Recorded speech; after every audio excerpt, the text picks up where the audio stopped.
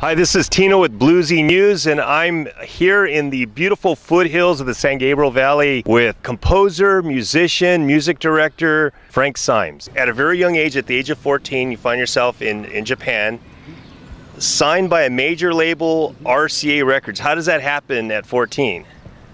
Well, I started playing guitar when I was 10. My front porch was my first stage, and I used to play with my next door neighbor, and we played Beatles and Ventures. And we had a lot of music at home, so I listened to the Platters, Ray Charles. My mother listened to those artists, and my sister listened to Elvis Presley and John Coltrane. I had a nice spectrum of genres that I was exposed to early on.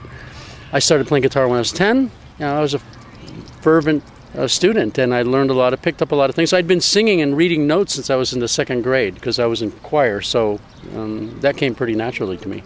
So anyway, I played guitar. I was in a band, three-piece band, and I remember playing a 6th or 7th grade talent show. We played Jimi Hendrix, Hey Joe, and Purple Haze. I had a few mentors, and they taught me, and I had a facility, so by the time I was 14, I joined this band called Sunrise, which I named, and one of the members was already a famous musician in Japan, a celebrity of sorts. He was a child prodigy organist that played with a band called the Golden Cups that I looked up to, revered. So when he wanted to form this band, what happened was he got charged with drug charges, and he had to quit the Golden Cups. That was one of the part of the sentence, and he had to cut his hair, and so he had to form a new band.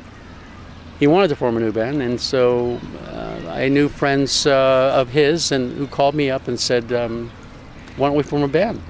And that led to a producer coming down.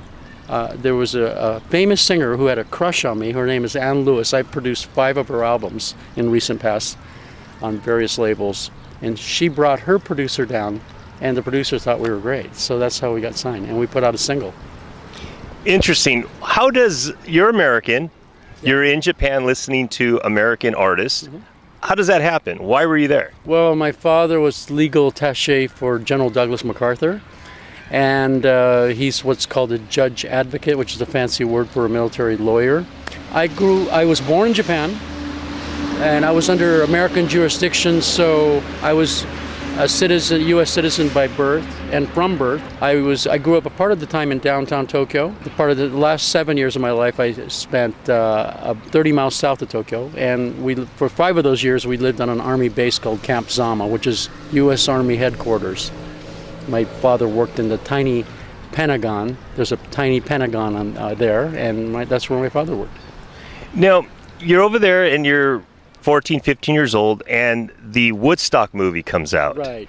And you watched it about 8 times? Yeah, that was a game-changing, life-changing moment for me. I spent big allowance money, and I saw it 8 times in a row.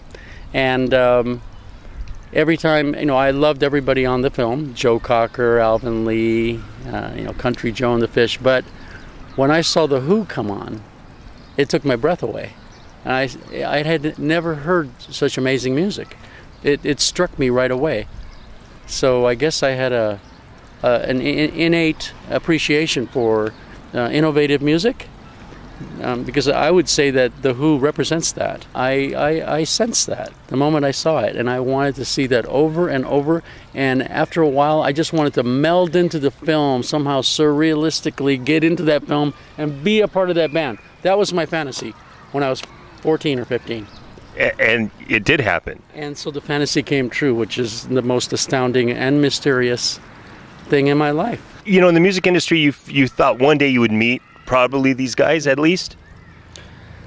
Yeah, they called it today in science, in brain science, intentionality. You have intentions, you want to do something in life, you keep moving forward, and then sometimes you get there. And that's what happened with me. And so when I met Roger Daltrey 12 years ago in Los Angeles, where he had a charity band, he had fired 2 guitarists, one after another, and then he asked the band members if they knew a guy who could play The Who and Roger's music And the drummer who I had hired for Don Henley's band said, I know a guy. And there was another member, an amateur guitar player, Nigel Sinclair, who was a famous film producer. He seconded the motion. He goes, yeah, I follow Frank around. I sit in the front row on his side at every Don Henley concert, and he would be able to do the job. So I came in, and can I go on with the story? Absolutely. This is Plan B, the band, right? Plan B, right. Oh, no. Actually, this was just a charity band, and we were called The How. Okay. The How actually put out a record. So that's available. Interesting. And I played on the live recording. So anyway, I came in and I was tuning up my guitar and setting up my amp, and Roger saunters in, mindlessly playing Behind Blue Eyes. Well, I knew the song, so I started playing along. And he looked up and noticed that he goes, oh, you know it. So he kept playing. He went up to the microphone stand and started singing the song, and I knew the background harmony, so I sang the background harmony. Mind you, I haven't met him yet. Wow. I haven't shaken hands or introduced her. You know, we haven't introduced ourselves.